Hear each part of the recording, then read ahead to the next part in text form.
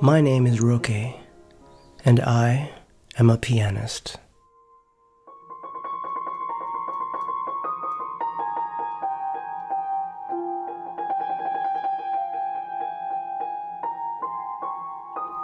Even though I started learning how to play at a young age, I never took the piano seriously until I needed it.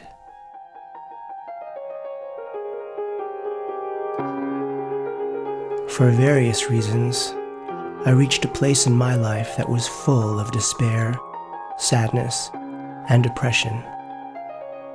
I felt like I was drowning, desperately trying to swim to the surface, but being pulled against my will, deep into the undertow. I felt lost and powerless. One day, a simple act of kindness from a friend made all the difference. A friend of mine worked as a church secretary of an old church that had a Yamaha upright piano in its sanctuary. At the time, I mentioned to her that I did not have a piano of my own, but I would play more if I did.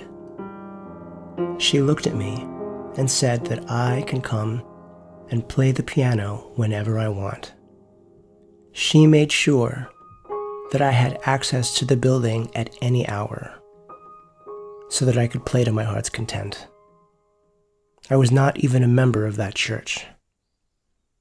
Looking back, I wonder now if she had some intuition about the sadness I carried and thought that this would make a difference. Well, her generosity changed everything. He's the boy in the room who stands on his own. Could it be that he's not so alone?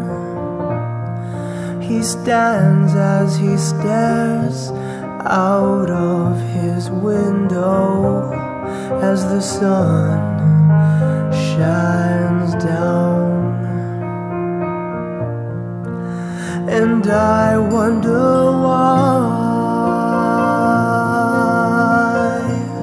he's blue as the sky.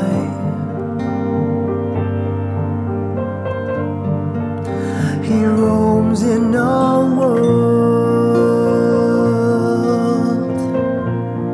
where lullabies swirl as a caged bird sings,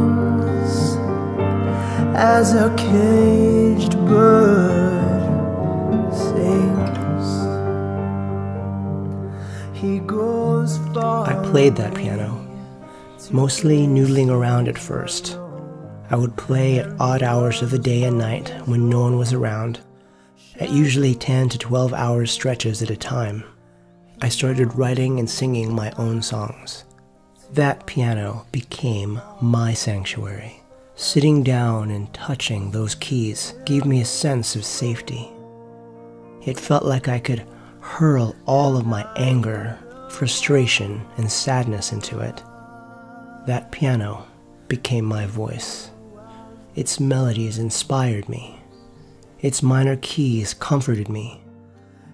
Its resonance empowered me. The piano compelled me to move to Nashville, Tennessee, record an album, and become a performer. The piano inspired me to tell stories as a writer and filmmaker. I am now every bit of the artist that I have felt called to become. Something carries him away from where doors close below. Something hurries him to shelter away from the cold. Something quietly sings a melody as he lives and breathes. For the rest of my life, I will be a pianist. This is who I am, and this is where I will be. And I wonder why he's blue as the sky. homes in a world where lullabies swirl as a caged bird sings, as a caged bird